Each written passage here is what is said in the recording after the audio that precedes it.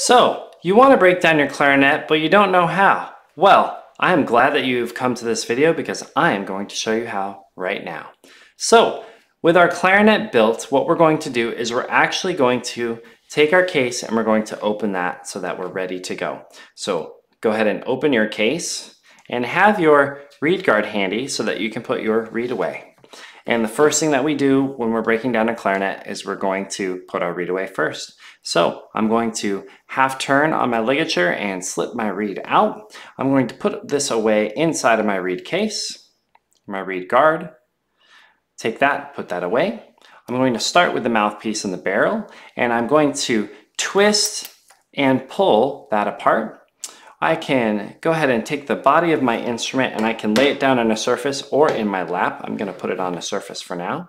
And with the mouthpiece and the barrel, I'm going to go ahead and remove my ligature so I don't crush it. I twist and pull the parts out. I go ahead and put my barrel, my ligature, I'll go ahead and put that back onto the mouthpiece.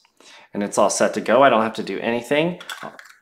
I want to keep it in that similar spot so when I go to play clarinet next, I don't have to fiddle with my ligature. Next, I'm going to go ahead and take the parts of my body, or the upper and lower joint, which is maybe together the middle joint. What I'm going to do is I'm going to hold here, top hand, put this into my hand, and with my thumb I'm going to hold here, and with this hand here, and I'm going to just move this offset.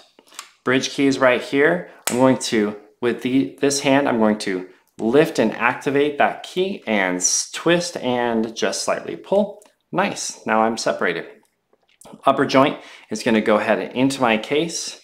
That leaves me with the lower joint. Now I can hold with this hand and twist with the other, or I can have this the other direction and I can hold here or hold here and remove just like this and twist and pull.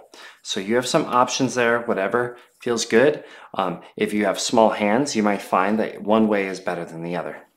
Now, my instrument is broken down. I want to make sure everything lies flat and is in place. When I close my case, I want to make sure that it's easy to close and latch. I'm all set to go. Music is done for today. Rewind, try this again. Be very careful, clarinets. Don't break a reed and don't break a bridge key. Good luck, have a good time.